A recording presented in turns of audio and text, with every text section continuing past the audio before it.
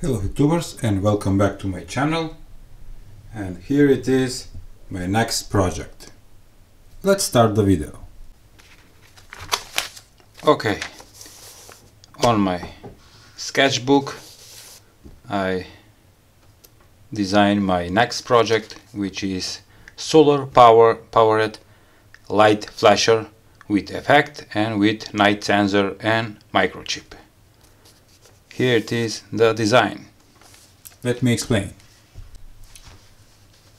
Okay, we have a front plexiglass, a back plexiglass.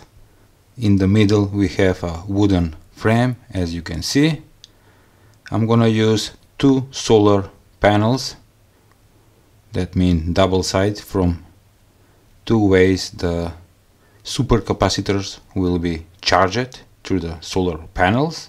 I'm gonna use two LEDs, Piranha LEDs, yellow color. I'm gonna use 80tiny85 microchip that will drive the LEDs with special blinking effect, and all that will be in this tiny box.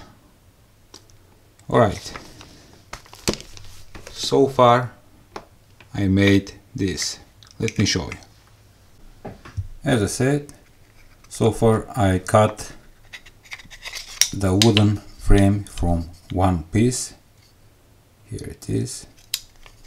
One plexiglass at front and one plexiglass on the back, and this will be like a sandwich with transparent. Here will be placed the supercapacitors. Below will be two solar panels, the microcontroller 80tiny85 that will control the two LEDs, and I suppose it will be a nice gadget.